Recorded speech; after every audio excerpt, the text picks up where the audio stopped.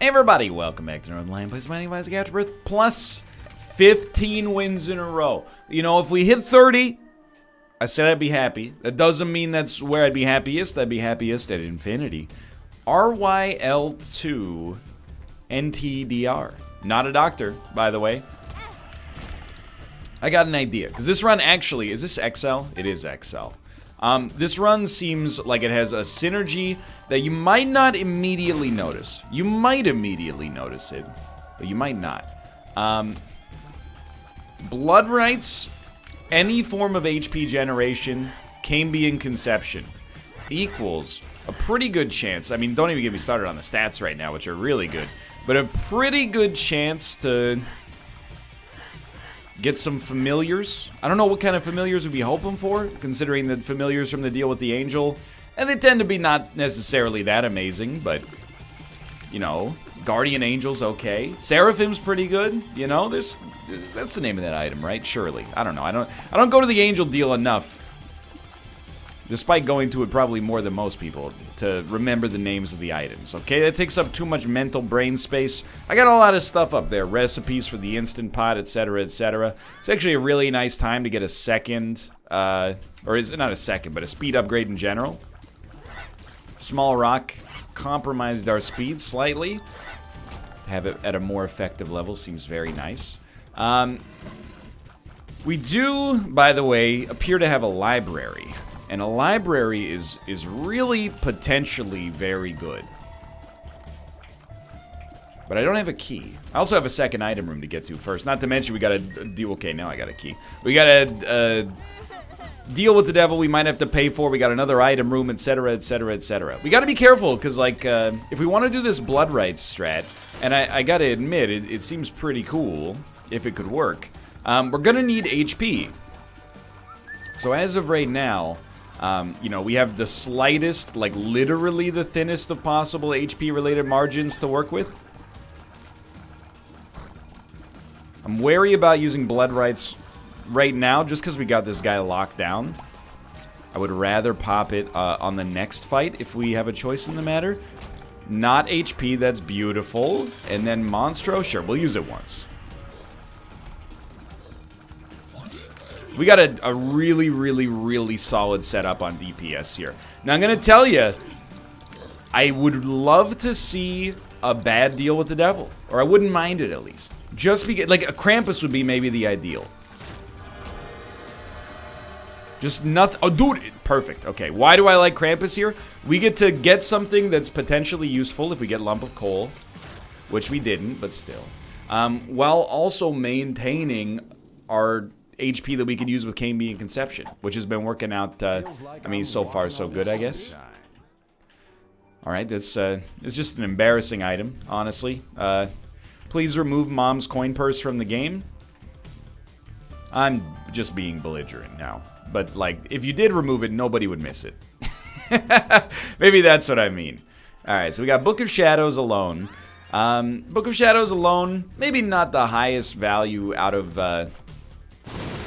a single key that you could possibly manifest, but life goes on. Dude, honestly, Demon Baby with no other options, sure, is pretty good.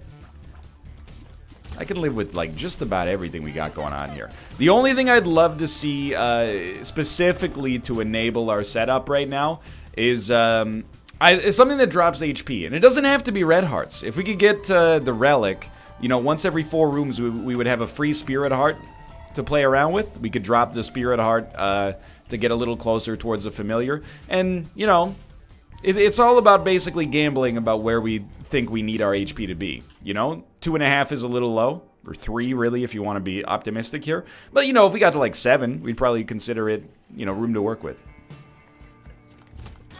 For now, you know, for better or for worse, I am pretty much using Cambion Conception, or I should say blood rights, I guess, whenever we get the chance. Is a little... Sometimes, you know, and I'm guilty of this in every video game related context you can imagine. It's not just Isaac, but, you know, you get one mechanic that seems different, and you're like, maybe I could lean on that and make something happen. All of a sudden, you know, you forget the spirit of the game. What's the spirit of the game? Dodging. We could just dodge and also shoot enemies simultaneously. We don't need to worry about this whole Cambion conception thing. So let's just try to keep it balanced, you know? Oh, so good. Little column A, little column B. Maybe is a good way to describe it. I gotta say, by the way, dude, it's been a good year for content on YouTube, for me, personally at least. You know, you might not be into everything, but this time last year, it was just Isaac Slay the Spire. I don't know, we might have been playing one other thing now and then, but like a lot of Isaac, obviously, a lot of Slay the Spire, obviously. I mean, we're only 3.5 months into the year. Already played Civ, bunch of Tetris, Factory Town, Baba Is You, Isaac Slay the Spire, Sekiro, you know, new stuff with Dan and Mathis, etc., etc. It's been a really, like, positive time on YouTube, but right now feels like a golden age for me, you know? I hate that, dude. I hate that.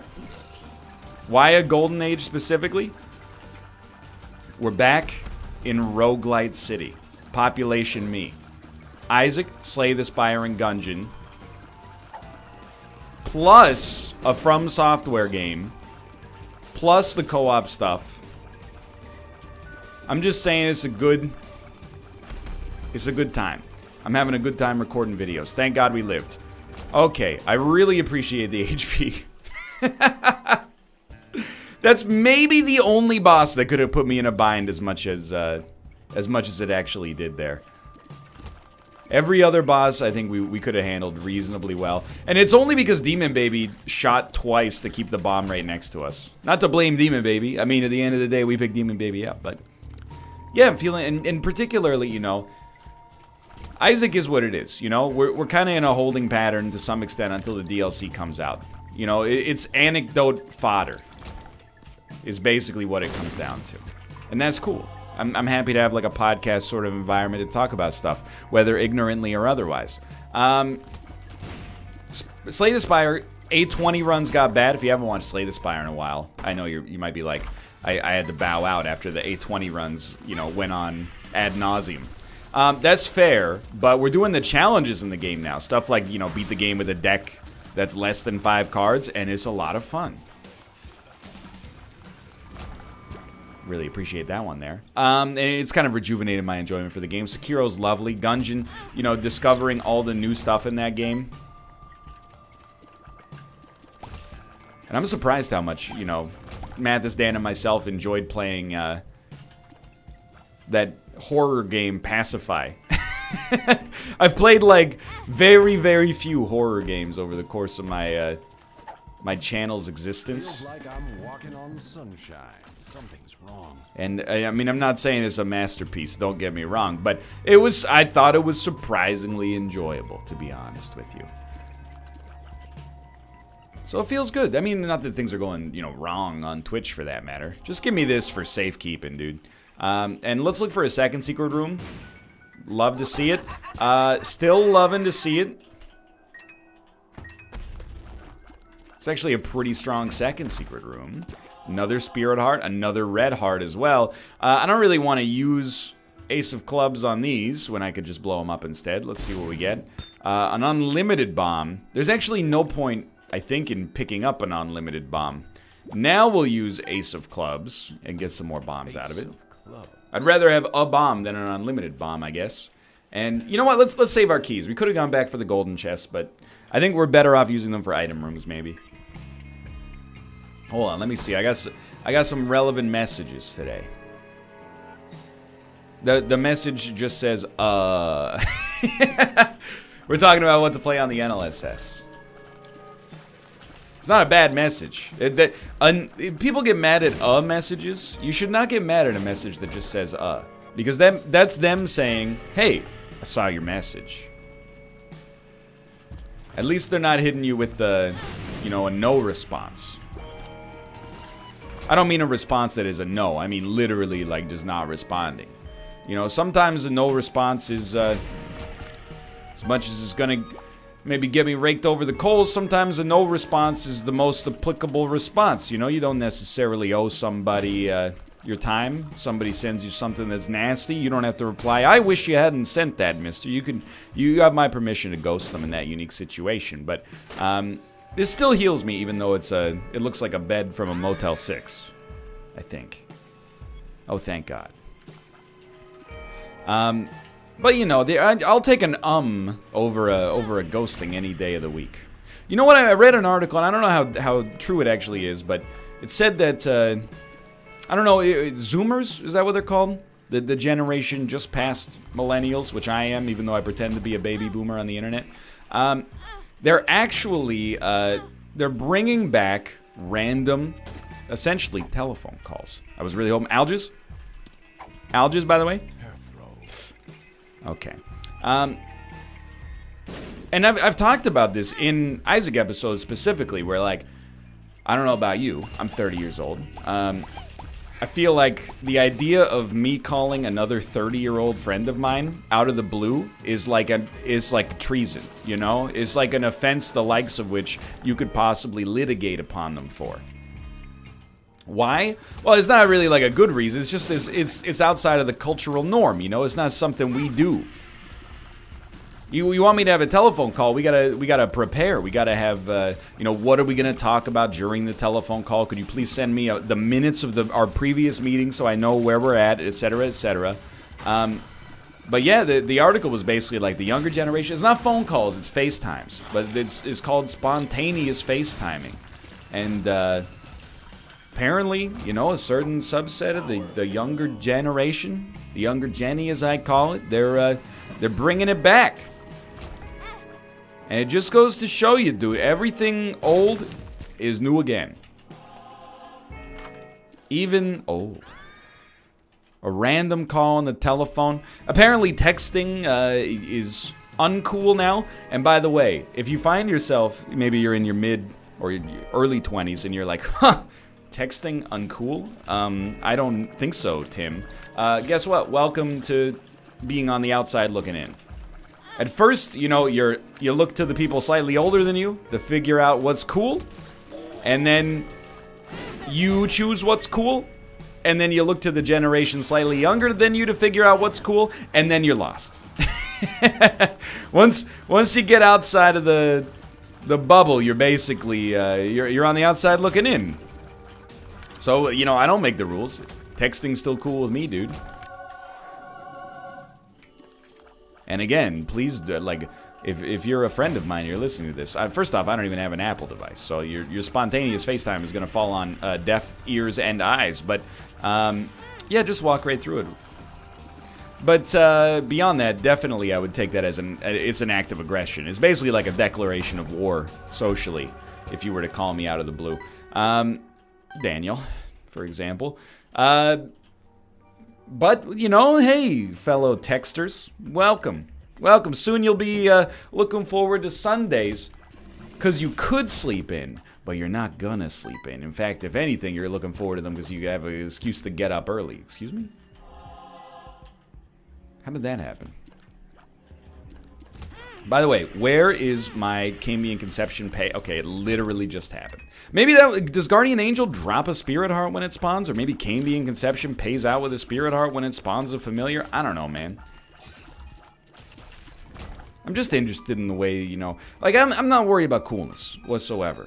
And my wife will tell you that that's not lip service. You know, it doesn't bother me at all. I don't go outside wearing, you know, burlap sacks or something like that, but you know, I don't really care if people are like, this guy's dressed on cool. Well, you know, coolness, it's the wind. It changes in direction and severity and etc. over time. I don't concern myself.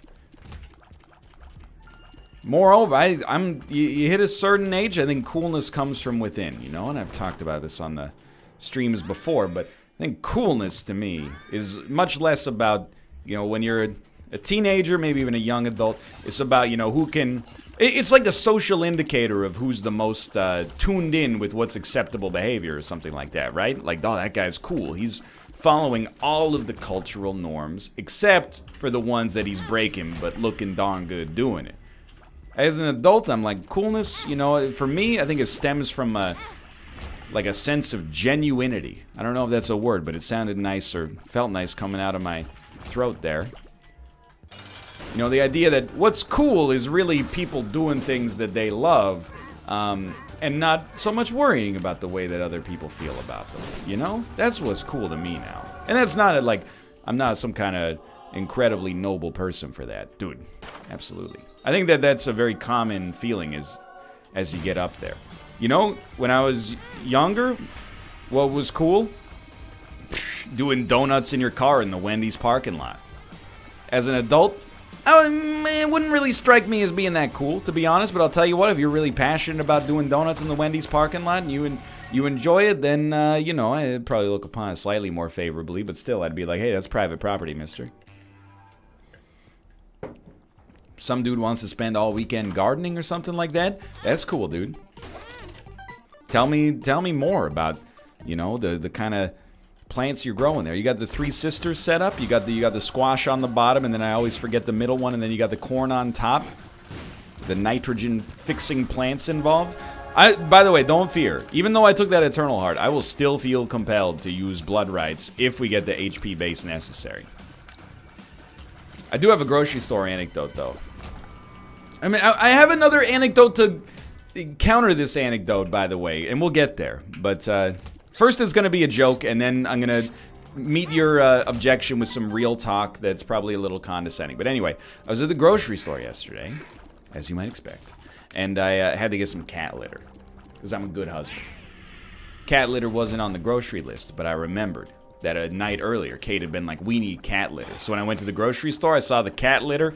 It triggered that repressed memory, and I bought the cat litter. But as I was buying it, there was a you know, maybe 40-year-old guy behind me in line with his, you know, romantic partner. And he was like, must be a big cat. Because I guess it was like a big container of kitty litter. Sure. I don't need bombs that much, so I'm happy with this. There goes the Eternal Heart, but it's all worth it maybe.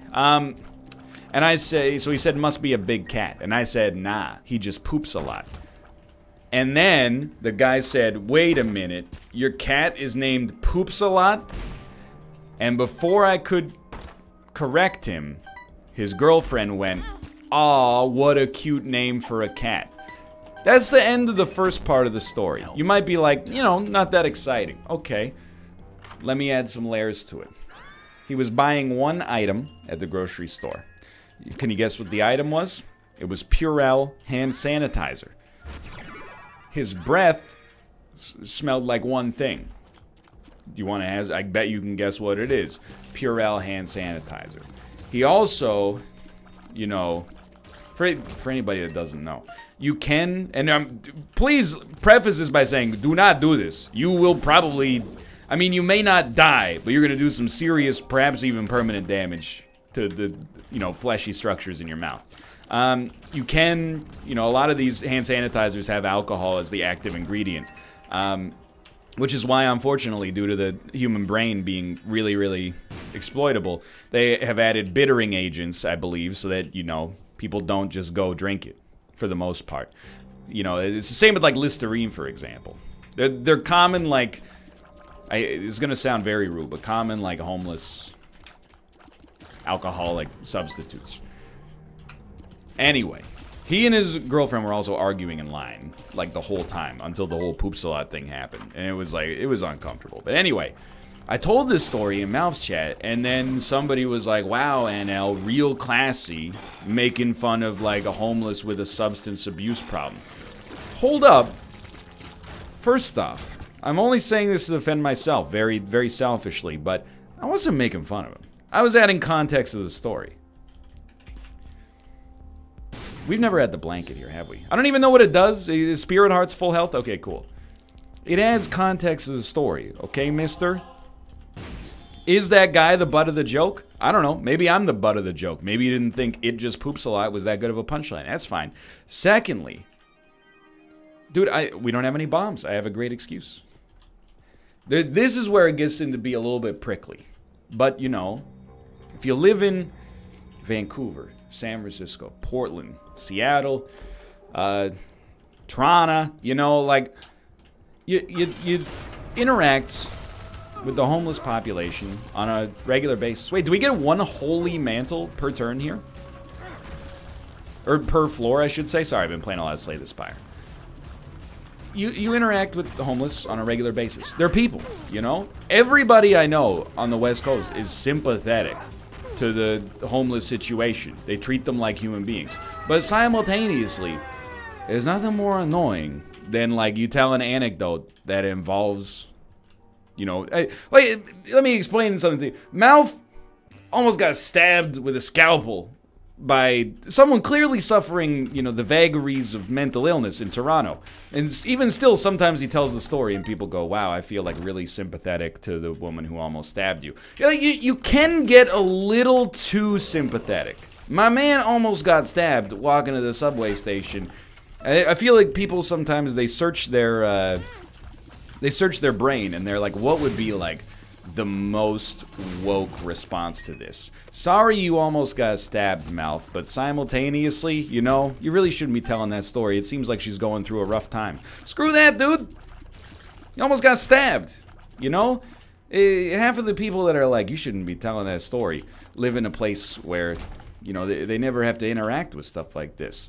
I'm not saying that it's a disaster, you know. You respect them as human beings. You give them the time of day, and you can choose how to interact with them beyond that. You know, we pay a staggering amount of tax towards civil services, you know, clean injection sites and stuff like that to manage the harm reduction side of the problem.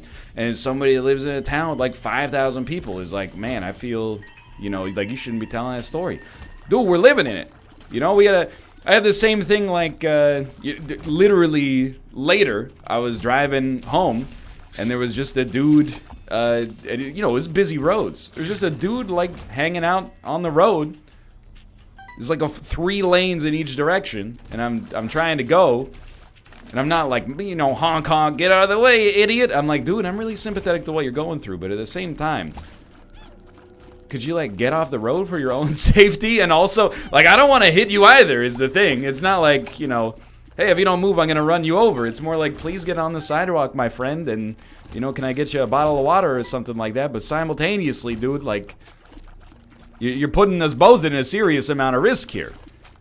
Wearing all black, hanging out on, you know, East 2nd Avenue at night. Justice. Anyway. I only said I wanted to get ahead of the objection. Oh, the entitled YouTube boomer makes fun of guy with substance abuse problem. No, I'm not necessarily making fun of his substance abuse problem. I'm just adding context to the story that maybe I didn't actually misspeak, and instead the Purell had this guy, and now he's gonna tell the story for the, you know, the rest of his life. He's gonna be like, yeah, I met a weirdo in the grocery store that named his cat Sir Poops a lot. I would never name my cat Sir Poops a lot. My cat has more dignity than I do, especially based on the decorum with which I've handled this story. The way I see it is it's kind of like, I mean, I do want to stress, kind of. It's kind of like being a nurse.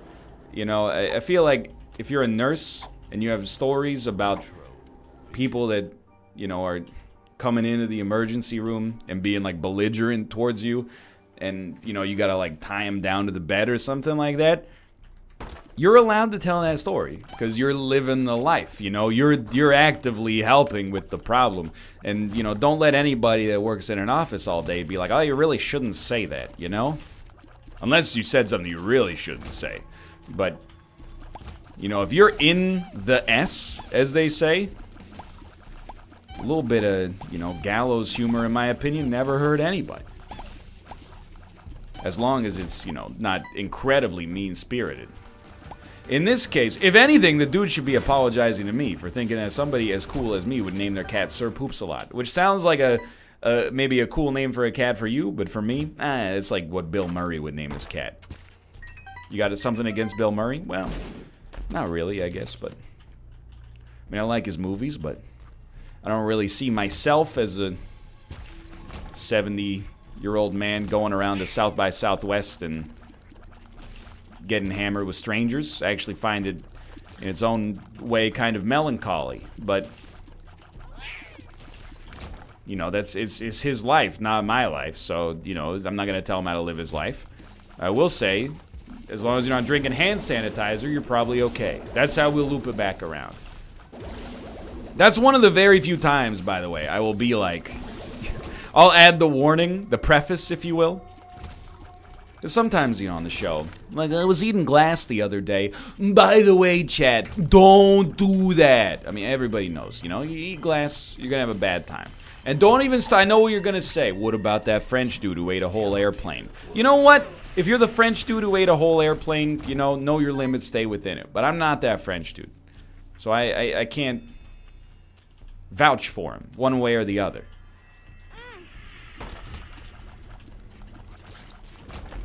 But this case, I don't know, you might be hearing this for the first time and be like, ooh, you can drink Purell, huh? Don't do that. I mean, I know you're like, whatever, Grandpa. I get it, you're old, it would kill you, but for me, I would just get wrecked. Nah, you would like, it's not meant for human consumption. If you saw this guy, you would consider it a cautionary tale. I'm willing, you know, if there, maybe like 0.1% of the population is dumb enough to butt chug, you know, like drink a beer with their butt, might be the same proportion to drink hand sanitizer. So I do feel like I have a responsibility to say, don't do that. You can't hit me. I'm too strong. Potion seller. Anyway, those are my anecdotes. This is basically it. It was a good... Excuse me, why aren't you dead? It was a good weekend, you know? Had a good time. Saw some friends. That's about it. Like, I didn't really accomplish all that much. I don't know why I'm being given the 3rd degree here in my Isaac episode. Watch a new Game of Thrones episode. How do you feel about it? Who cares, you know? I didn't think it was one of the strongest episodes of Game of Thrones, and, you know, they only got 5 more episodes to wrap the whole thing up. I wish they'd go a little faster, but simultaneously, it's been 2 years. Yeah, they gotta do some setup before the dominoes start to fall. I understand, okay? You know, those are my thoughts on the Game of Thrones episode. If you wanted to know NL's review, there you go, okay?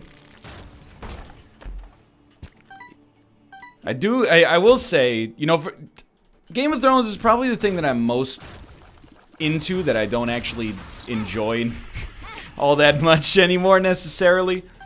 I'm not just watching out of a sense of duty, like, well, it's the final season, I gotta see how it goes. But, you know, that's part of it. Like, I enjoy it, but there are some eye-rolly moments more now than in the past, in my opinion. But I read the Game of Thrones subreddits, and whenever somebody has, like, a negative opinion on the episode, people will be like, Jesus Christ, you can't win. When they do X, people don't like it. When you do Y, people don't like it. And I'm like, dude, you can win. They won for like 5 or 6 seasons. They made better episodes that everybody loved it. Now that the episode quality has faltered at least a little bit, people are not as into it. So there is a way to win, in my opinion. That's the other part of it. And I've talked about this a lot as well. I've talked about everything a lot as well. Might as well fly, I suppose. But there's like...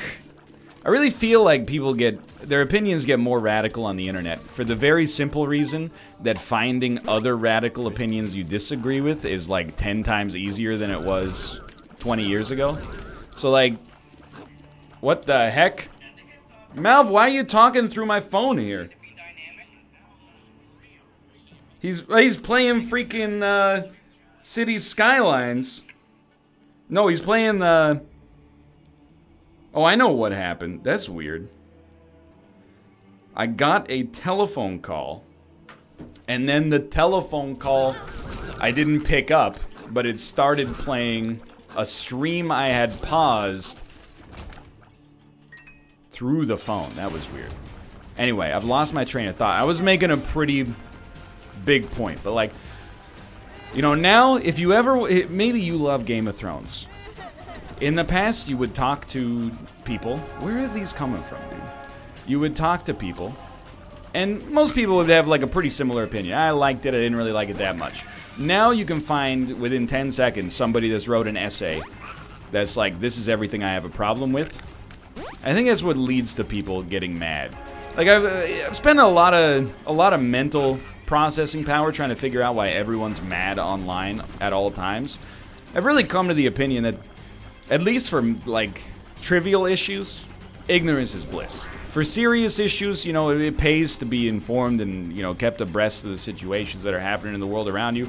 But for, like, you know, just bad takes on media, you just be happier if you mostly ignore them. Because who cares if somebody doesn't like a show or if somebody loves a show? I guess we'll just fight Mega Satan here. You know what I mean? I think I'm getting my point across relatively well. It's similar to the idea of, like, you know, everybody had, like, a weird uncle growing up, but the weird uncles didn't have, like, a place where they could gather, so they just always ended up being, like, kind of the dude in the group who was like, yeah, can you get me another beer? Also, the government is putting mind-controlling substances in the water. Now, you know, tens of thousands of these people find each other, and the organization makes them much less harmless, I guess would be a good way to describe it. And I guess they always had the potential for some degree of harm. But now that they can actually, you know, find one another and grow stronger as a result, you know, obviously if you disagree with me, you're like, okay, I get it. NL's part of the New World Order. I don't know, dude. I must be missing out on that newsletter, but get out of here, dude. It's the same thing as, like, you know, back in the day, you might have, like, one friend who doesn't, you know, you go see Collateral with your friend, and you're like, dude, that was a really good movie. And they're like, I didn't really like it. I don't like Tom Cruise having gray hair. And you're like, okay, well, you know what? That's fine. But now you go online, and it's like, Collateral Haters Monthly. Making memes about, you just can't win, dude. You get the idea. It's just, I should just stop spending so much. I mean, I say I spend time on Twitter. I don't really spend that much time on Twitter. I'm on it, like, for the duration of approximately 0.5 bowel movements per day. It's not that much time, to be honest with you. Done better about social media. Dude, social media... It's another commonly recurring bit for me, but, like... I want to go back to, like, 2010 era social media. That was the social media everybody made fun of, but I actually think was, like, substantially better. Like, when I think of Twitter now, I think of, like, people saying incredibly dumb stuff, and then people that are slightly smarter retweeting it and going, hey, look at how dumb this thing is. Twitter in 2010 was just, like, sandwiches. Check out this sandwich I'm having. Wow, it's really good. And then the replies were all like, good sandwich. Those were the days, man. You ever wonder why, like, Facebook, Twitter took off, etc., etc.? It's the sandwich meta. I was thinking about it, like, so I'm from definitely the generation that popularized Facebook. I was like 17 when they opened it up to non.edu email addresses. So, you know, I was in freshman year of university, first year. I was on, I was right at the cusp of being the exact right age for Facebook. And I'm thinking, dude, cultural norms have changed so much. You used to, like, this was totally normal. I know you're gonna be like, no, you were the weird one. I promise you it was normal. You would go to a party or something like that. You would meet somebody, and you'd be like, hey, what's your name? And they'd be like, oh, my name's, Steven. You get home, or you know, wake up the next morning, Facebook search, Steven, match the picture up, add as friend. And then you'd be like, we met each other once, we gotta be friends on Facebook. That was a totally normal reaction. I was thinking about that now, and I'm like, dude, if I met somebody, like, randomly, and then I got home and had a Facebook friend request from them, I would be like, yo, just because we met once doesn't mean you get access to a decade's worth of my photos and opinions. Are you insane? But that's how we did it back then. Anyway, thanks for watching. I hope you enjoyed. If you did, click the like button. That was a great deal. Of course, subscribe if you want to see more in the future. For now, thanks for watching. I'll see you next time. See ya!